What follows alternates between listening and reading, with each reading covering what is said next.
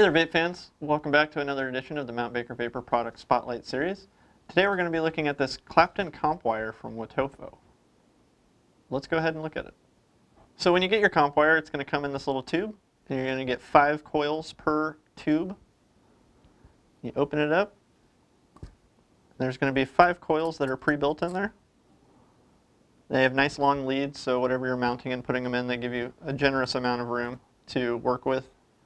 The coils themselves are 28 gauge wrapped around 24 gauge, and these coils are just really handy for doing a quick rebuild.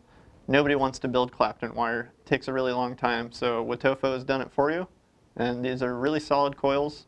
I've used them a lot, and if you use them, you'll be pretty satisfied with them. You don't have to worry about the initial building of the Clapton wire or the wrapping. You just mount it straight in, put a wick in there, and you're ready to vape. These coils are rated at 0.5 ohm, which is a pretty good resistance for a Clapton coil. If you do 2 of them, that'll cut the resistance in half.